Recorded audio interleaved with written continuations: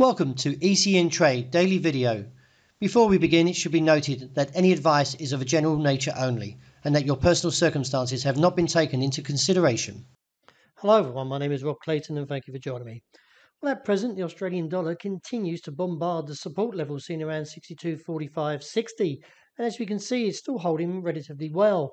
Even though that the market has buckled a few times towards this level, the bulls have responded in a very positive way. And at present, while intact, still keeps the upside focused, eventually back towards 64 cents. With that being said, a close under 62.45 would give further ramification towards that bearish case and therefore look towards 59.5 to 60 cents as a potential target.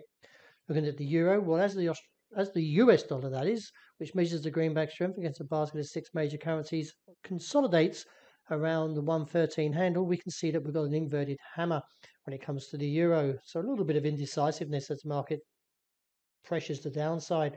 Still, at this present stage, we can still see that the current attempt to recover is a little bit lackluster, and therefore we should not rule out, as we are in the middle of the range, of a small weaker play into tonight. And it all will boil down to the minutes that will be released from the US Federal Reserve. And furthermore, we've got the US inflationary numbers coming out on Thursday and then retail sales on Friday. So there's still quite a lot of turbulence in the market. When we finally get the data out of the way, we might get a bit of a clearer trend and see really how strong that US dollar is as it's trading around that 113.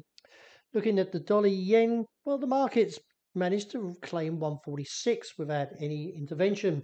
And as we can see, over the last 6 days, that the market is still creeping higher, a little bit hesitant, but I feel that it's just testing to see where is that intervention level like we saw previously.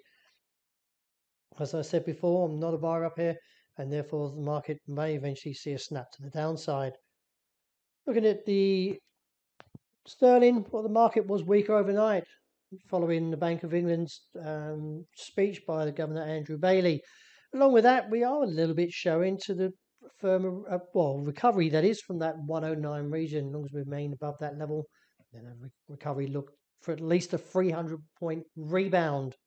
Finishing up with gold and oil, you can see that the market's still somewhat weak since it took out that level around 82.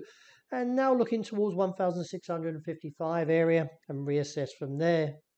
And finishing up, wrapping up with the oil, as we can see that the break of $88 a barrel has put further negative weak pattern back into play, or negating the top side call around that 95 to 97 area, and now may actually see a tumble towards 84 and reassess.